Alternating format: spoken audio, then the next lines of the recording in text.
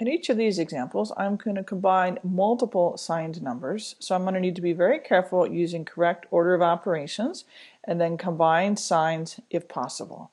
So let's look at part A. I have negative 20 minus 20 plus a negative 10. So I'm going to start before I do anything, and I'm going to reconcile any signs that I can and remove any parentheses that I can. So I can remove the parentheses here because there's no sign out front. There's no parentheses in front of the second 20, and then plus a negative, I can reconcile those signs. So now if I think about number line movement, if I'm at negative 20 and I subtract 20, that means I'm going to go left 20, and subtract 10, I'm going to go left 10. But let's do these one at a time.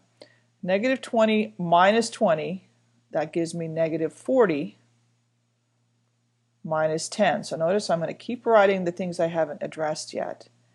So if I'm at negative 40 on the number line and I subtract 10, I'm going to go to the left 10. So that's going to give me a final result of negative 50. In this example, I am going to start by reconciling my signs. I always do that because it just makes life that much easier. So that one's going to become a plus. This one is going to become a minus. So that's going to be 8 plus 3 plus 4 minus 3 minus 2. So I'm just going to take these two at a time because left to right, PEMDAS tells me to do addition and subtraction in the order they appear. So this would be 11 if I take the 8 plus 3, and then I'll continue plus 4 minus 3 minus 2.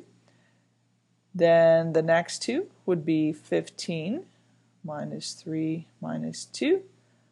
Then 15 minus 3 would give me 12 minus 2, for a final result of 10.